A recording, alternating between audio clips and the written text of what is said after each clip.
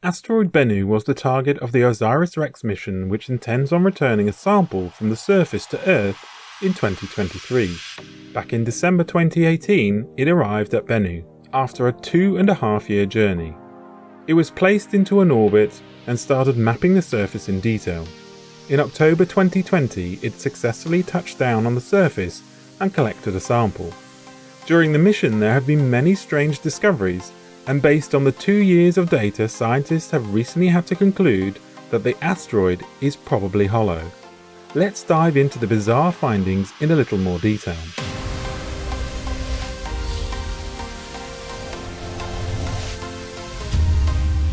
When NASA decided to send a probe to land on an asteroid and bring back a sample, they selected Bennu because from the images they had of it, it is thought to have a very smooth surface, which would be ideal for landing on.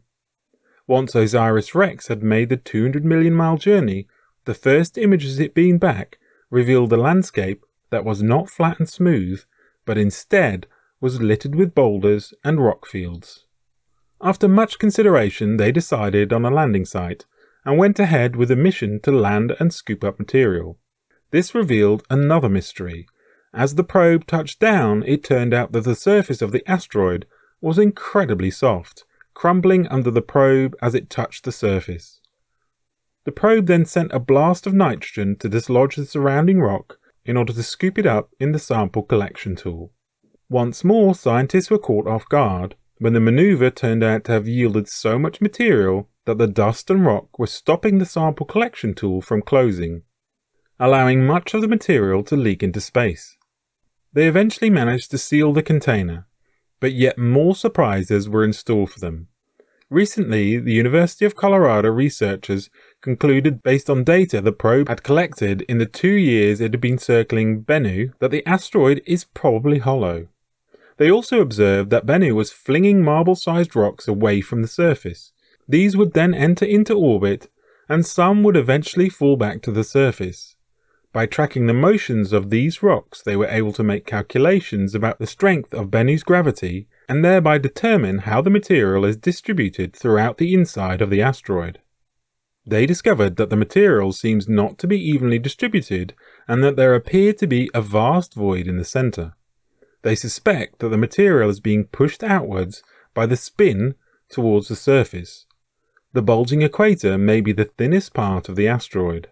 Another mystery relates to its spin. They discovered that the spin rate during their observations was actually increasing rather than slowing down.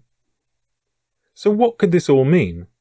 Wal Thornhill had previously discussed some of the aspects of Bennu and pointed out that the sudden ejection of material from the surface may be due to the electrical nature of the object. As it approaches the Sun, it would start to enter a higher charged area and could cause discharge on the surface, which could eject material. The material then enters into an orbit around Bennu, and some may become neutralized, causing it to fall back to the surface.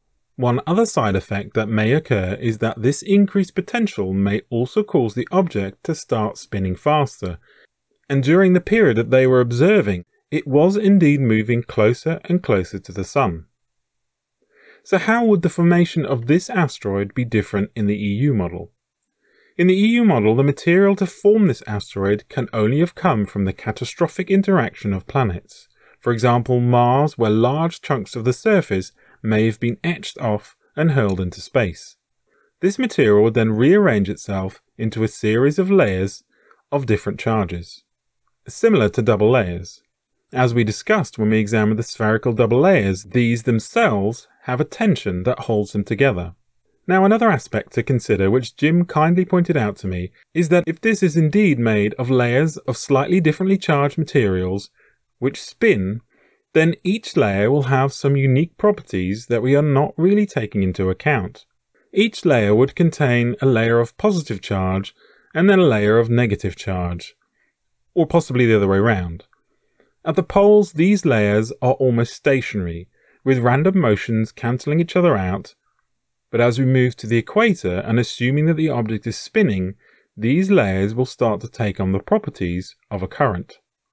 Now, the random motions are far smaller compared to the rotation around the equator.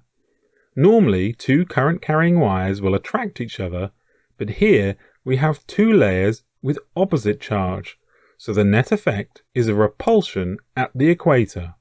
This means that we should indeed find a bulge near the equator, and it also means that this should contain the least amount of material, meaning it may not necessarily be inertia that is causing the bulge, and this concept may also be something that we need to consider at many different scales. As always, be brave, be curious, the truth is waiting for us. Until next time.